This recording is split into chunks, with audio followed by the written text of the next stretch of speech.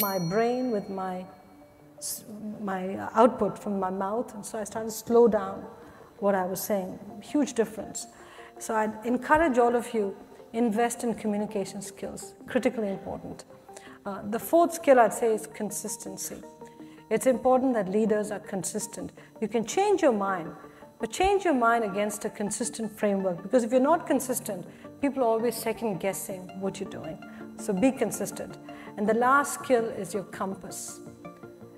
Integrity is critical in this job.